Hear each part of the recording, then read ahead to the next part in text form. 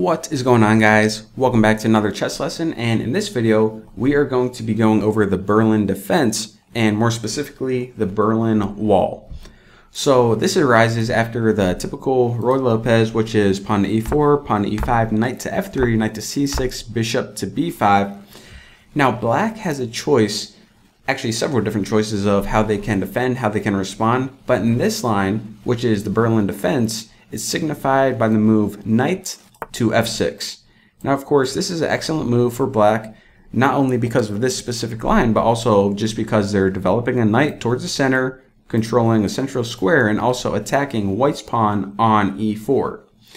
So now, white can defend in a lot of different ways. What they can do is they can develop a knight to c3, they can move their bishop back, they can move a pawn to d3. All of these are going to defend this pawn on e4. However, believe it or not, white's most common maneuver in this position is just the castle, allowing black the option of taking this pawn right here. Now in this line, what black does is they do indeed choose to capture on e4. So this is called the Berlin endgame, and just as a side note, this position has a very high percentage of a draw. So if you are black and you need to play for the win, maybe you're in a tournament or something, you probably do not want to choose this line because of its high drawing percentage. But, you know, just something to keep in mind. And now, as white's response, what they want to do is play the move d4. So what this does is essentially white's attempt to rip open the center. They're going to rip open the e-file by any means necessary, and that's the main goal, what they're trying to accomplish with this move. However, what black is going to do is they have a very nice move, and that is taking their knight that's on e4 and moving it to d6. So this does two things. It gets the knight out of the center, which is a dangerous area because a bunch of shiz is going to go down there. And it also moves a knight to a position where it's attacking our bishop. So that is why black should only choose to capture the pawn on e4, this little maneuver from here to here to here, when we have a bishop on b5. So I know it's kind of a long chain, but whenever your knight is right here on f6 is black, you need to look out for a bishop on b5 because of this specific maneuver. Now, white has a couple different options here. They can retreat if they want to. However, what they typically do is they choose to capture on c6. Now, why is this? Why would you want to capture rather than retreating? Well, if you retreat, then you're going to lose the tempo.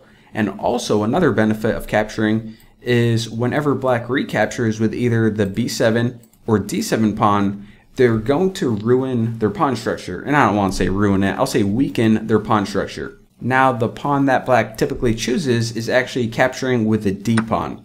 And that is because if I just take a step back here, if we see they capture with their b pawn, then instead of 2 pawn islands, they actually have 3.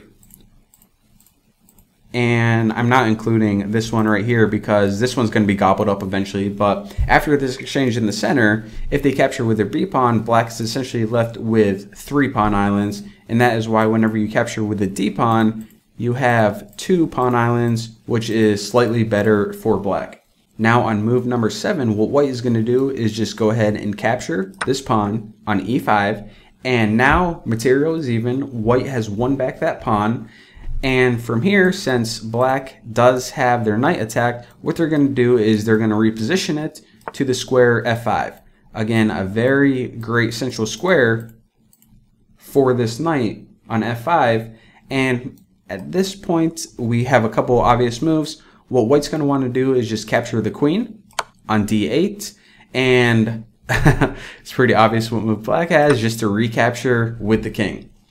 So this exact position is known as the Berlin Wall, and actually from this point there are a bunch of different lines, a bunch of different variations in theory, but from this tutorial I just wanted to cover the basic concepts of getting to this point.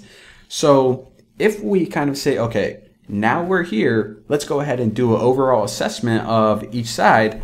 Well, for black, it's not that bad. I mean, they have a knight in the center, like I said, controlling some valuable central squares. They have a bishop pair, which is great.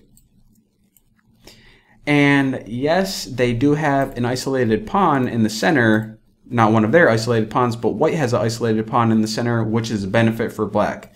Now, from white's point of view, okay, they did kind of weaken black's pawn structure, and also black's king is in the center of the board and they don't have any castling rights. So that could, or I don't want to say could, is definitely an advantage for white. So again, that is the overview and basic strategy behind the Berlin defense, specifically this position right here, which is called the Berlin Wall. As always, thank you guys for watching. Don't forget to subscribe, and I will see you next video.